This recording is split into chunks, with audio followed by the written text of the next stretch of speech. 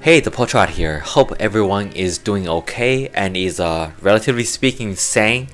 Today I'm feeling very mellow, so I'm channeling a little bit of a Bob Ross vibe. Just a few thoughts on the shift of art industry. Digital painting and illustration is by far the fastest growing and largest industry format already, and it's only going to get bigger. I mean, it's not going to replace traditional media in all areas, but it certainly has the benefit of increased speed, more freedom to experiment, efficient workflows within a large project especially, and cheaper from most project point of view. And of course, the ease of sharing work and collaborating with others online. It is something that I never personally delve in too much, but if you can work with traditional media, there's no reason you would not be able to do digital. Jesus Christ. Day 377 in quarantine. You forgot how to talk. Okay, so if you can work with traditional media, there is no reason you would not be able to, work with digital art if you want to. And I hate to say it, but as technology gets better and better, digital art can simulate traditional art to an extremely convincing degree, while retaining the advantages I mentioned.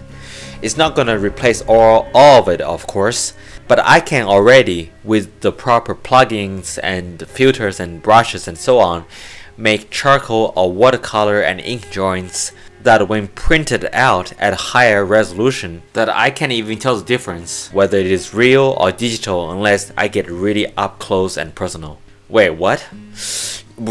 Unless I get really up and close. Anyway, so this drawing is a warm-up for me to get back with this medium. As I'm learning, I'm planning to make videos and sharing tips and methods and anatomy structures for the more serious learners. So we will be learning together basically. Not just portraiture, but stuff that is out of my comfort zone, such as body anatomy, dynamic motions, and perspective designs and so on.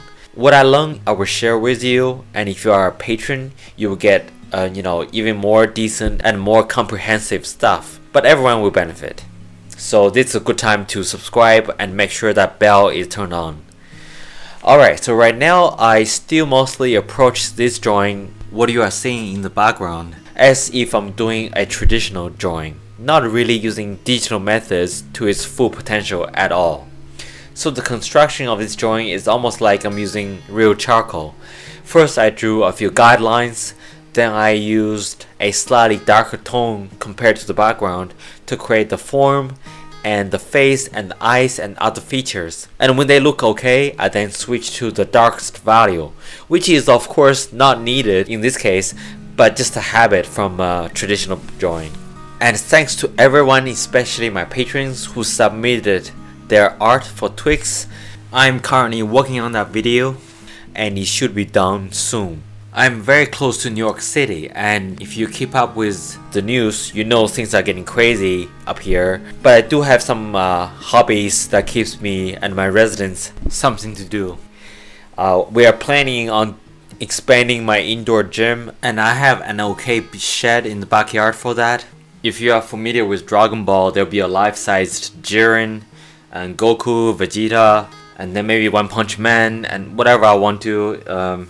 It's going to be basically giant murals on the wall inside and outside. And we're planning on making a mini golf course in my backyard and an archery range. One of my residents wants to start a garden, which is cool.